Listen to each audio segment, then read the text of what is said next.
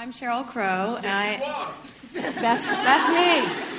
That's me. There's no getting around it. Students at Woodrow Wilson High School could barely contain their excitement when 9-time Grammy winner Sheryl Crow arrived, along with the first black woman to travel in space. I saw Dr. Mae Jameson in history books and on posters in elementary school, so it was kind of unreal and a surreal feeling. Dr. Jameson had them mesmerized from word one as she talked about dreaming to be an astronaut as a child. I used to lay outside on a summer's night, and I would stare up at the stars with all my imagination and intensity, and I always assumed that I would go into outer space. And after medical school, private practice, and a stint at teaching, in 1992 she flew on the Space Shuttle Endeavour.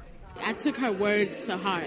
Which is exactly what First Lady Michelle Obama hoped to accomplish with these visits, inspire students to follow their dreams. Can I get one more for my friend Lauren? Sure. Crow says she realized at age 4 she could play piano by ear. She crashed an audition to be Michael Jackson's backup singer, bogarted her way into a record deal of her own, and the rest is history. You can do anything that you can dream of, but the main thing is to go for it. A message that struck a chord with these students. It just really allowed people to know that you can follow your dreams. Audrey Barnes, 9 News Now and WUSA9.com.